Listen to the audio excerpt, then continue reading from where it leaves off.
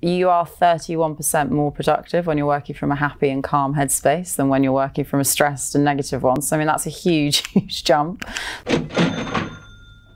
So obviously there's so much more awareness to mental health now and stress-related issues, etc. And I guess more and more business owners are aware of it. But what are the benefits to them from investing in it? I mean, how will they see productivity improvement, financial improvement from their employees?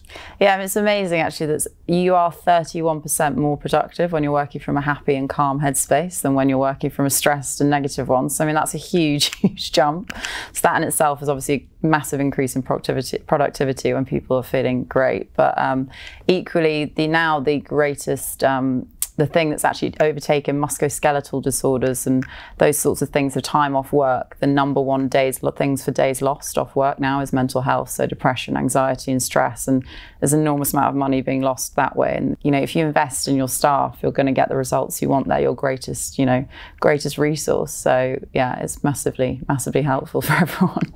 It's also looking at the fact that what you're putting into for your employees for a business is essentially obviously time, but the money it takes to retrain people as opposed to looking after the people that you've had for years working well, who are suddenly having a mental breakdown because they're under so much stress and they haven't had these kind of supports and tools to use.